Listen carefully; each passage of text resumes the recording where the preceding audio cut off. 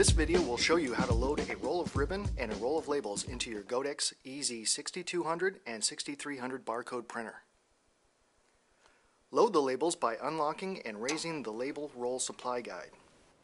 Put the roll of label on the spindle with the labels facing up. Push the label roll supply guide up to the edge of the roll. Lower and lock into place. Move the lower paper guide by sliding it towards you. Lift the printhead by grasping the round knob, pulling it out and turning it counterclockwise. Now slide the labels under the lower paper guide and over the platen roller and out the front of the printer. Make sure to pass the labels through the label sensor assembly.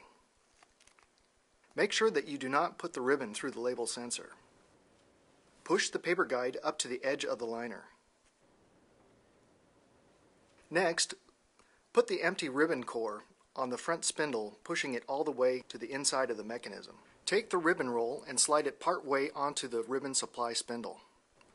Make sure that the dull side is facing down towards the labels.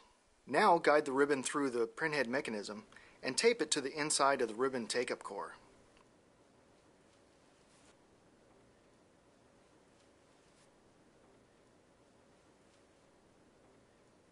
Push the ribbon all the way to the inside.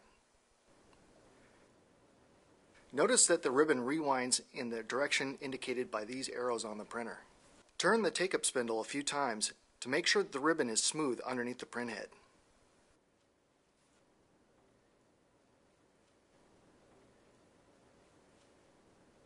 Then lower the printhead by grasping the printhead handle fully, turning it 90 degrees clockwise, making sure that the locking pins engage.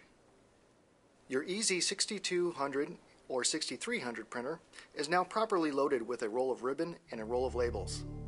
Thanks for viewing this Godex video. If you have any comments or questions, we welcome you to contact us.